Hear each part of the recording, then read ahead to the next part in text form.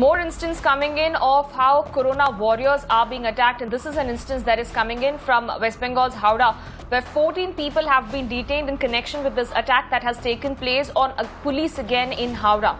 The police were attacked while enforcing the lockdown in Howrah, which is one of the containment zones in the area. The police vehicles were vandalized and a lady RAF official was also attacked. The police, in fact, are conducting a route march later in the day.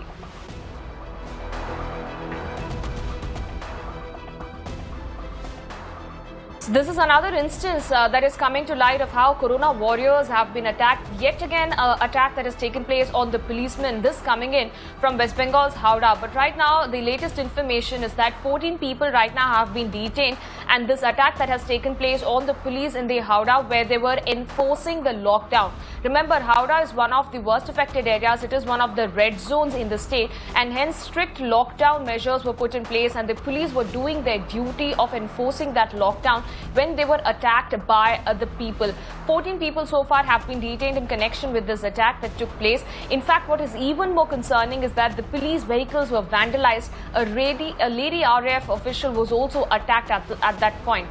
Right now, the police will be conducting a route march that will take place later in the day to further keep a strong vigil on that area. But extremely condemnable and a shameful incident that has taken place in West Bengal's Howrah, where yet again the police have come under attack. 14 of them have been detained at this point after there was an attack that took place on the police, in which the police vehicles were also vandalized, and a lady RAF official was also attacked during this entire process. And right now there is a strict vigil that has been taking place on that area.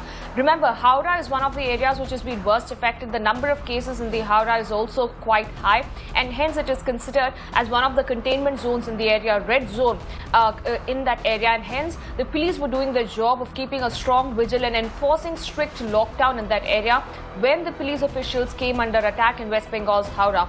This is of course very disturbing news coming in, and this is coming in from West Bengal.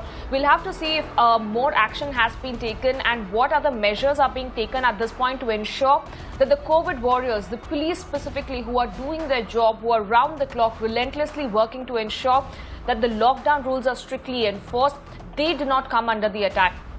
This is of course extremely crucial because the police were attacked while they were enforcing the lockdown in Howrah, which is one of the containment zones in the state.